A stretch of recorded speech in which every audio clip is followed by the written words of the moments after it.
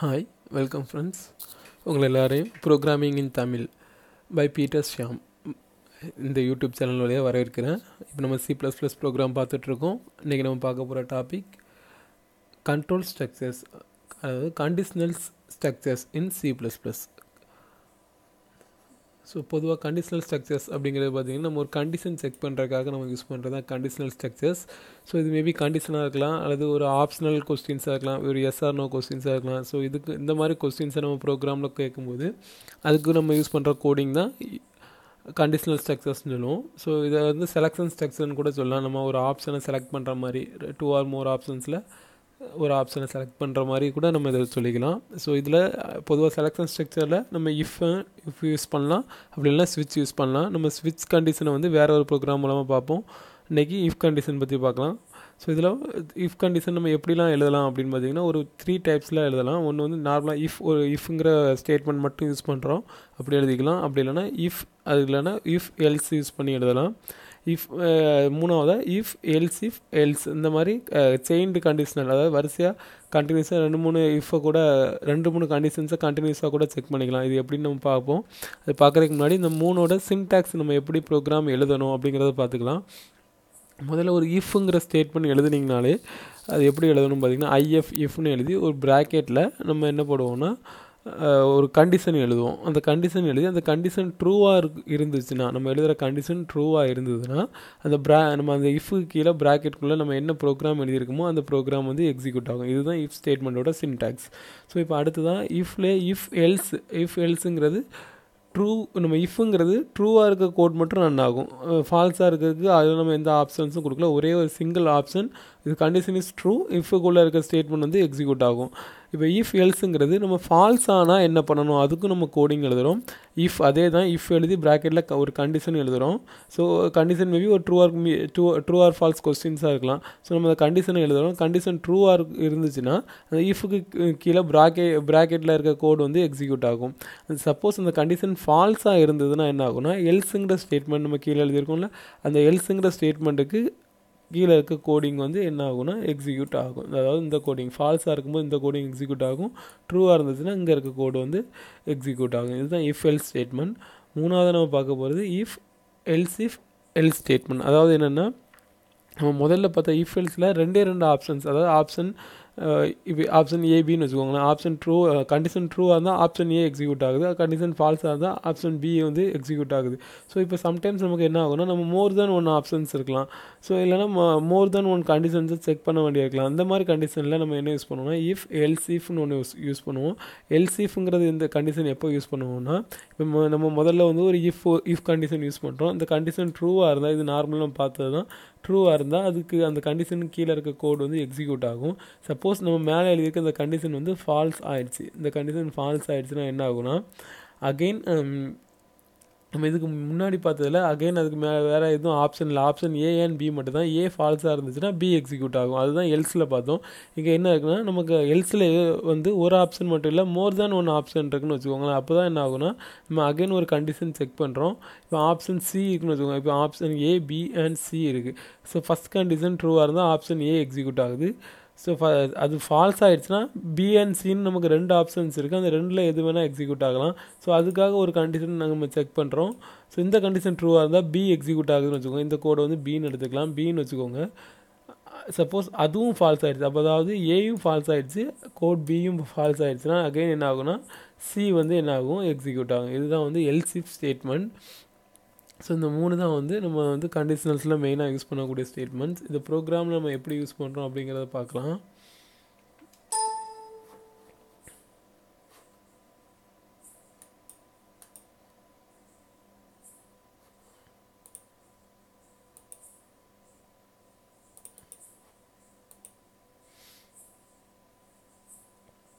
இப்போது இது ஒரு கண்டிஷனல் ஸ்டேட்மெண்ட்டுக்குள்ள ஒரு simple program if else use பண்ணுறோம். ஸோ இந்த ப்ரோக்ராம் எதுக்காகனா, இப்போ ஒரு 2 இன்டீஜர் நம்பர்ஸை எடுத்துக்கிட்டு அந்த 2 நம்பரில் எது பெரிய நம்பர் இது அப்படிங்கிறத ஐடென்டிஃபை பண்ணுறதுக்காக யூஸ் பண்ணக்கூடிய ப்ரோக்ராம்.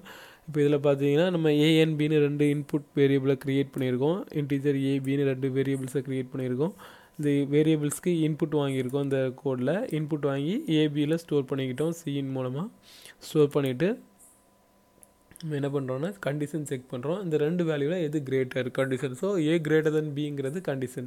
ஸோ அதை ப்ராக்கெட்டில் எழுதியிருக்கோம். If A greater than B இது கண்டிஷன். இந்த கண்டிஷன் ட்ரூவாக இருந்ததுன்னா நம்ம என்ன சொல்லுவோம், ஏ இஸ் கிரேட்டர் தென் பி. அது எங்கே எழுதுகிறோம், ட்ரூ பார்ட்டுக்குள்ளே. இஃப் கண்டிஷனோட ட்ரூ பார்ட்டுக்குள்ளே என்ன எழுதுகிறோம், சி அவுட்டில் ஏ is greater than B. C அவுட்டில் டபுள் கோட்ஸில் என்ன போட்டாலும் பிரிண்ட் ஆகும் நம்ம பார்த்துருக்கோம். அதனால் ஏ is greater than pin print ஆகும் ட்ரூவாக இருந்ததுன்னா.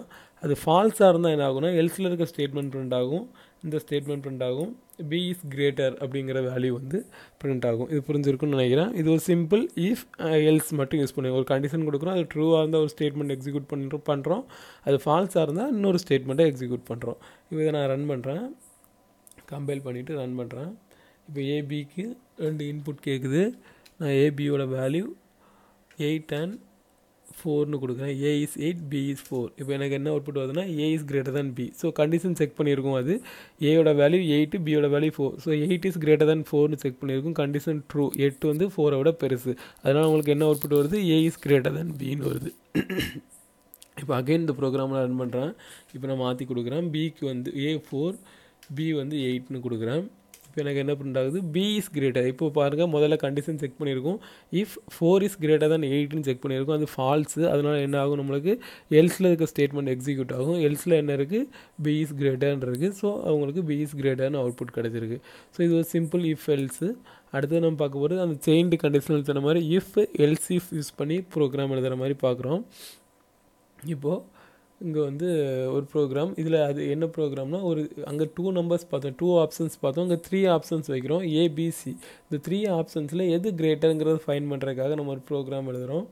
இப்போ இஃப் செக் 3 இப்போ ஏபிசிக்கு இன்புட் வாங்கிக்கிட்டோம். இங்கே இந்த சியின் மூலமாக இன்புட் வாங்கிட்டு இப்போ செக் பண்ணுறோம். கண்டிஷன் என்ன, இப்போ வந்து ஏ பெருசுன்னு நம்ம எப்படி கண்டுபிடிக்க முடியும், ஏ வந்து பியை விட பெருசாக இருக்கணும், சேம் டைம் ஏ வந்து சியை விடவும் பெருசாக இருக்கணும். அப்படி இருந்தால் ஏ வந்து பெரிய வேல்யூ அப்படிங்கிறத நம்ம சொல்லிடலாம்.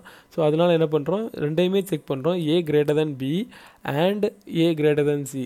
அப்படி இருந்தால் ரெண்டை விடவும் ஏ பெருசாக இருந்ததுன்னா இந்த கண்டிஷன் ட்ரூ ஆகும். அப்போ என்ன ஆகும், நமக்கு ஏ இஸ் கிரேட்டர்னு பிரிண்ட் ஆகும். சப்போஸ் அப்படி இல்லை, ஏதாவது ஒன்றை விட ஏ வந்து கம்மியான வேல்யூ இருக்குது அப்படின்னா இந்த கண்டிஷன் ஃபால்ஸ் ஆயிரும். அப்போ இது எக்ஸிக்யூட் ஆகாது. அதுக்கப்புறம் இங்கே எல்ஸுக்கு வந்துடும், இந்த இஃபோட எல்ஸுக்கு. அங்கே நமக்கு இங்கே பார்த்தீங்கன்னா போன ப்ரோக்ராமில் பார்த்தீங்கன்னா ஏபின்னு 2 ஆப்ஷன்ஸ் மட்டும்தான் இருக்குது இங்கே. அதனால நம்ம எல்ஸில் பி இஸ் கிரேட்டர்னு எழுதிட்டோம். இங்கே பார்த்தீங்கன்னா 2 ஆப்ஷன்ஸில் ஏ இல்லைனா அது தவிர மீதி 2 ஆப்ஷன்ஸ் இருக்குது. என்னெல்லாம் பார்த்தீங்கன்னா பிஎன்சி. ஸோ நம்ம அதை செக் பண்ணணும், பிஎன்சியில் எது பெருசுன்னு செக் பண்ணணும். ஸோ அங்கே நமக்கு 2 ஆப்ஷன்ஸ் இருக்கிறனால அகைன் நம்ம என்ன பண்ணுறோம், இங்கே ஒரு இஃப் எழுதுகிறோம், எல்ஸில் ஒரு இஃப் எழுதுகிறோம். அதுதான் எல்ஸ் இஃப். அங்கே B is greater than சியான்னு check பண்ணுறோம். அப்படி ட்ரூவாக இருந்தால் பி, ஆல்ரெடி ஏ இல்லைன்னு நமக்கு தெரிஞ்சாச்சு, அதில் மீதி இருக்க பிஎன்சியில் பி சியை விட பெருசாக இருந்தால் பி இஸ் கிரேட்டர்னு நம்ம எழுதிடுறோம். அப்படியும் இல்லை, பியும் இல்லை அப்படின்னா என்ன அர்த்தம், ஏயும் இல்லை பியும் இல்லைன்னா மீதி நமக்கு இருக்க ஒரே ஆப்ஷன் சி. அப்போது எல்ஸில் நம்ம எழுதுகிறோம் சி இஸ் கிரேட்டர். இதில் நீங்கள் என்ன புரிஞ்சுக்கணும்னா, நமக்கு ஆப்ஷன் இருந்துச்சுன்னா நம்ம அகைன் எல்ஸ் இஃப் போட்டு தான் செக் பண்ணணும். சப்போஸ் ஆப்ஷனே இல்லை அப்படின்னா எல்ஸ் போட்டு அதோட ஸ்டாப் பண்ணிடுறோம். இதுதான் வந்து இந்த கான்செப்ட். இப்போ இதை ரன் பண்ணுறோம். ஏபிசியோட வேல்யூ கொடுக்குறோம் 7, 4, 9. அதாவது ஏ வந்து 7, பி 4, சி வந்து 9. ஸோ நமக்கு என்ன பிரிண்ட் ஆகுது, சி இஸ் கிரேட்டர். இது எப்படி நடந்திருக்கும் முதல்ல செக் பண்ணியிருக்கோம். 7 is greater than 4 and 7 is greater than 9 check பண்ணியிருக்கோம். 7 இஸ் கிரேட்டர் தென் 4ங்கிறது ட்ரூ, ஆனால் 7 இஸ் கிரேட்டர் தென் 9ங்கிறது ஃபால்ஸ். அப்போ அந்த இஃப் வந்து ஃபால்ஸ் ஆகிடுது. அடுத்தது என்ன ஆகுதுன்னா, இந்த இஃப் வந்து ஃபால்ஸ் ஆகிடுது. ஏன்னா இது ட்ரூ, இது வந்து என்ன ஆகும், நமக்கு ஃபால்ஸு. அதனால் எதாவது ஒன்று ஃபால்ஸ் ஆனால் கூட இது நமக்கு எக்ஸிக்யூட் ஆகாது, இங்கே வந்துடும். அகைன் மீதி இருக்குது பி அண்ட் சி. பி வந்து 4, சி 9 கொடுத்தோம். ஸோ 4 கிரேட்டர் தான் 9ங்கிறது என்ன ஆகும், ஃபால்ஸு. அதனால் இதுவும் எக்ஸிக்யூட் ஆகாது. மீதி இருக்க நமக்கு ஒரே ஆப்ஷன் சி. சி தான் கிரேட்டர்னு உங்களுக்கு பிரிண்ட் ஆச்சு. திரும்ப ரன் பண்ணுறேன். ஏ is 8, B is 5, C is 3ன்னு கொடுக்குறேன். இப்போது மொதல் கண்டிஷன் செக் பண்ணுது 8 is greater than 5 and 8 is greater than 3. இப்போ நமக்கு ரெண்டுமே ட்ரூ ஆகிடுச்சு. நமக்கு அப்போ உடனே என்ன print ஆயிரும்னா, first A is கிரேட்டர்னு first உள்ள இது ட்ரூ ஆகிடுச்சு, ஏ இஸ் கிரேட்டர்னு பிரிண்ட் ஆகிடுச்சு. இப்போ இதில் பாருங்கள், ஏ இந்த கண்டிஷன் ட்ரூ ஆயிரும். ஸோ அதனால் என்ன ஆகும், ஏ இஸ் கிரேட்டர்னு பிரிண்ட் ஆகிடுச்சு. மற்ற எந்த ஆப்ஷன்ஸுமே எக்ஸிக்யூட் ஆகாது. ஸோ இதுதான் செலெக்ஷன். ஸோ எது ட்ரூவாக இருக்கோ அந்த ஆப்ஷன் மட்டும் எக்ஸிக்யூட் ஆகும், மீதி இருக்க கோடு வந்து எக்ஸிக்யூட் ஆகாது. இதுதான் selection structure R conditional ஸ்ட்ரக்சர்ஸோட working. So இதெல்லாம் உங்களுக்கு புரிஞ்சிருக்குன்னு நினைக்கிறேன். இதே மாதிரி இன்னும் நிறையா வீடியோ பார்க்கணும் அப்படின்னா கண்டிப்பாக எங்கள் சேனலை மறக்காமல் சப்ஸ்கிரைப் பண்ணுங்கள். இந்த வீடியோ உங்களுக்கு பிடிச்சிருந்தால் லைக் பண்ணுங்கள், மற்றவங்களுக்கும் ஷேர் பண்ணுங்கள். இதே மாதிரி இன்னும் நிறையா வீடியோ பார்க்குறதுக்கு மறக்காமல் சப்ஸ்கிரைப் பண்ணுங்கள். தேங்க்யூ.